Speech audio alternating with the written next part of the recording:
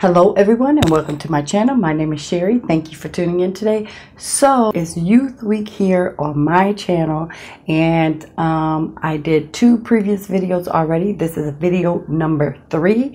So I'm doing Youth Week in support of our youth. It's for the parents, but in support of our youth. Sometimes in the busyness of life, in the hustle and bustle, and just trying to get things done, we kind of forget about the kids somewhere in there. Not really forgetting about them, but just, this is just a reminder, bringing awareness for the children, just in life, period. Why is it so important to take your children to church? It is very important. It's like one of the most important aspects of a child's life.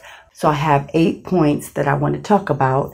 And point number 1 is learning who God is, learning who Jesus Christ is. And they need that foundation, and they need us to lay that foundation for them while they're young. But if you haven't done that and your child's a teenager or they're preteen or whatever, it's still not too late. Even if they're an adult, it's not too late. So get your children to church, because just to know how much God loves them. Number 2 is to learn how to pray and talk to God. And because I just want to say, there is trouble. There's always trouble going to come, and we know that as being adults. And the children are children, but then they're going to grow up. They're going to become teenagers. They're going to become young adults, and then adulthood. And so we know, as we grow older, that trouble comes, and you want to teach your children how to pray and talk to God, because sometimes in life, how rough it is, where we've been, and the things we've had to go through. So it's very, very imperative that you teach your children how to talk to God, how to pray at an early age, because when they have nothing else to fall back on, and when life is just, taking its toll on them, they need to know that they have God. They have somebody there with them all the time. They have Jesus. Number 3 is to be around positive people. People that will give them smiles, and that will hug them, and that will encourage them. They need something sometimes other than us, the parents being at home, or this other siblings, or whoever is raising the child. They need someone outside of that, because sometimes, family life gets hard and it gets chaotic, and they need to know they have somewhere they can go and some people that will encourage them, in their life. And number 4 is to have a sense of belonging, a sense of belonging to a community, a group of people that's outside the family. And although you're going to be with your children going to church, but just, because like I said before, you never know how this life goes. And sometimes you need that place where you could go, where there's peace there. There's peace there. It's a community of people, of believers of God, of Jesus Christ, that's, trying to, seek God and live in peace and holiness and righteousness and things like that. And number 5 is to discipline. It is real good to take your children to church, because the Word of God will discipline your child. The Word of God will discipline your child, just like as it's no different as us being young adults, or them being teenagers, or us being older adults. We all need discipline, because this flesh, and you want to teach your children how to act in society and be a productive member of the community, and just discipline, because, sometimes we were born in sin, shaped in iniquity. So, the kids start getting, as they get older, they just start doing things, and even though you're teaching them at home, but they need sometimes some other discipline. And what better discipline is to learn from the Word of God, how to act, how to conduct yourself at home, in public, and just learn about yourself and treat others and things like that. And so number 6 is so they could tap into ministry at a young age. And you never know the gifts that your children have or God has placed inside of them, whether it can be of singing, spiritual dancing, reading scriptures, drumming. There's so many other things that goes on in church and ministry. And so you want to do that, because sometimes out in the world, when they're competing and they're trying to get on like a dance team or a basketball team, well, they don't quite make the cut. And that's embarrassing. It's sometimes a negative for a child or young person, even a teenager. And so in the church, they have it where most churches can just come on in and be a part of this group.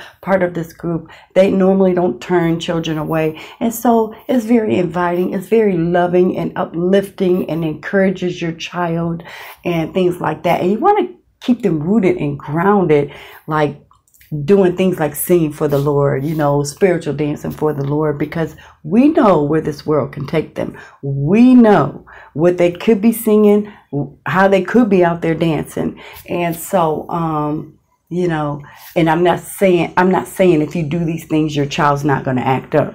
So I'm not saying that, but like I said, number 1, they need that foundation of Jesus Christ, God. They need the community, of believers. They need to know where they could go, where there's peace in the house of God, things like that, and get them back on the right track. So if that shall happen, if they stray out there. And Proverbs, I think it's 6:22, train up a child in the way they should go. But you can look that up. And number 7 is so they can learn how to love others and respect others. And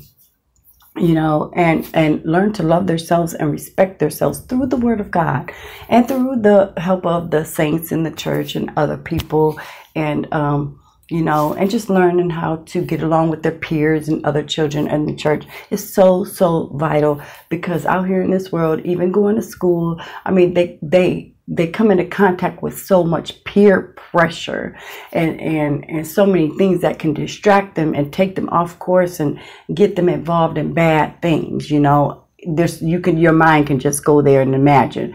So it's better to just have them in church, and not saying they can't do the activities that other children do in sports and stuff like that, and drama clubs or whatever, acting, but it's best to have them rooted and grounded in the Word of God, in church.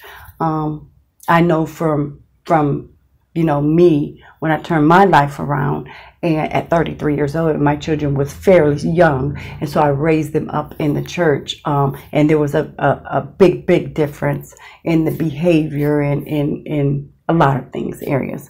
And so number 8 is also taking your children to church so you can have the support that you need and the help that you need that comes from the people in the church. And and sometimes when you're a single parent or you're